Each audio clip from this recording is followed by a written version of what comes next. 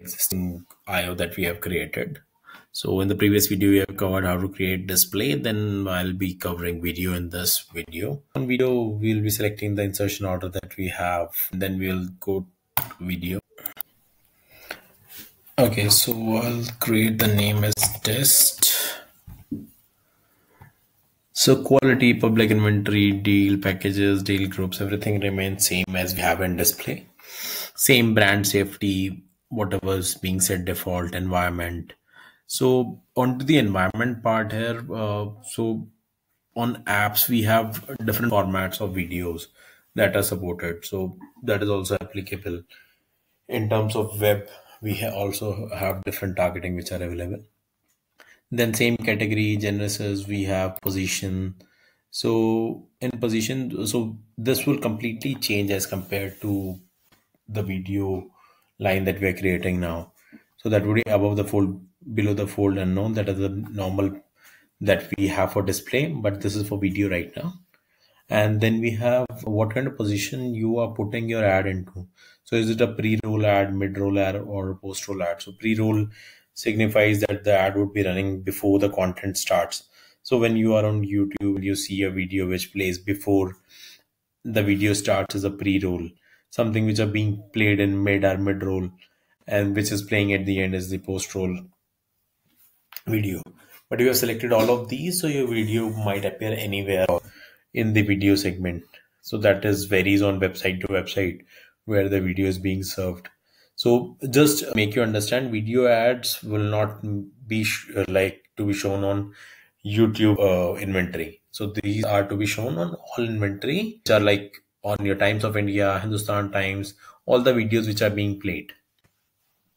All those players which have trafficked those kinds of video ads. Then we have videos which are into articles, in feed, interstitial, banner, and other formats which are not being recognized by DV360, but are available in some other kind of inventory. Say floating ad is there that has very small video size clip.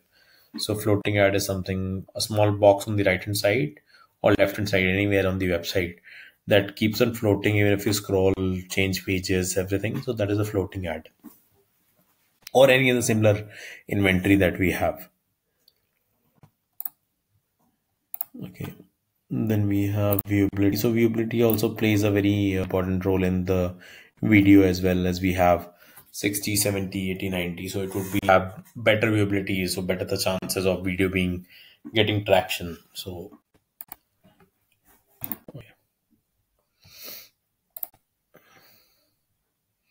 then we have language, so that plays the same role.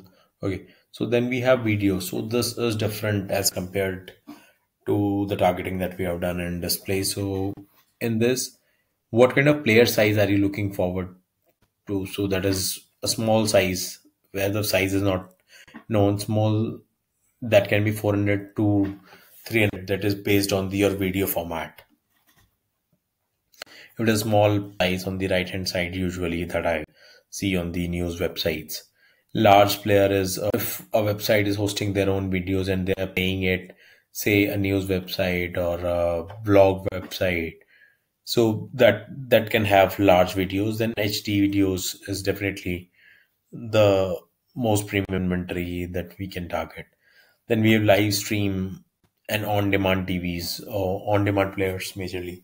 So on-demand players on those kinds of inventory. So this is quite premium, and that can be specific for your niche. So if you're doing some kind of advertisement on live stream, so that can be for a very different. So this is all optimization kind of parts where you specifically see which is better for you to run on which platform. And then we have a video duration. So this is not in reference to our video. Even if our video creative is of 30 seconds and we just want to show or add on videos which are of 3 minutes, say a news video is running where the video size is 3 minutes or 4 minutes, 5 minutes, only on those videos we want to show ad, and then we'll just exclude this. Or maybe we don't want to show on long content, so I'll just exclude. Majorly the kind of targeting that you'll do is you'll exclude long content when you're doing video targeting, because long content on any third-party website, the user might get lost and the viewability would be there, but traction might be lost because they are seeing something which is have a longer hook. Then user rewarded content is same, the apps which provide that audience list, daytime, demographics, browser, devices, connection speed. So connection speed also plays an important role here as compared to display, because in this usually it doesn't work in major part of the world, but still the feature is available, so you can explore it based on what kind of video. For video ads, you will not, if your video is an HD video, you'll not want your users to be viewing it on a capacity of, say, basic DSL or a 3G kind of a setup. This can be in case if a user is traveling and that is having low bandwidth at that time. So that is a scenario that I look forward to. Then carrier ISP, so that directly depends on what kind of targeting you have. So all those ISPs are available. Then we have same dates, if you date option, which is either you want to keep it same as of IO or you want to change it to the date as for the line item. So that is as per your media plan, how you are planning. So some lines can have different dates, some lines can have date same as of insertion order. So that is how it works. Then budget and pacing. So if you want to target a very specific budget for, say, video, we have two lines in a same setup. Display, the IO budget is $200. Display you want to give, because the CPM is high and you want to give $150 to display, sorry, video, and 150 remaining $50 to display. That is fine to be targeted if you are looking forward to reach similar kind of people. Then we have same bidding options which are available for. Then these are the major differences, like maximize viewable impressions, maximize viewable for at least 10 seconds. So these are based on the video that we have. Then frequency cap. So frequency cap can be, say, what usual said is 5 per week. That is fine. 5 per week frequency cap. If we have a frequency cap which is limited to IO, so that would also work. So the best idea of creating the best scenario when we have display video line in a single IO is if we have a frequency cap and IO of 2, and display line item have already reached those users. So video line item will not spend on the similar user showing the video. So that is one of the scenarios that you can use if you cap impression level at IO. Then same assigning creatives. So that would be a list of creatives which you have already uploaded, and you can select them and assign them. I'll just try to show it up. Okay, so here you can select the creatives and directly apply. So these creatives have the type as videos, status is servable. So these are fine to run. This is kind of being approved. So they are approved, and on the other exchanges, like it is approved on Google Ad Manager. So all the supply that we are getting from Google Ad Manager, so that would be fine. But if any supply that is being delivered through Zender, that will not be able to serve because that is not approved from Zender. And then this video is rejected. So even if you assign this video, so it will not serve on the campaign. So as we have in Google Ads or Meta Ads, so we don't get our campaign rejected, we don't get ad sets rejected. It's just the creators which are rejected. So this is rejected. This might be because of the end date has gone of the CM tag, so that's why it would have been rejected. Then we are selecting conversion tracking.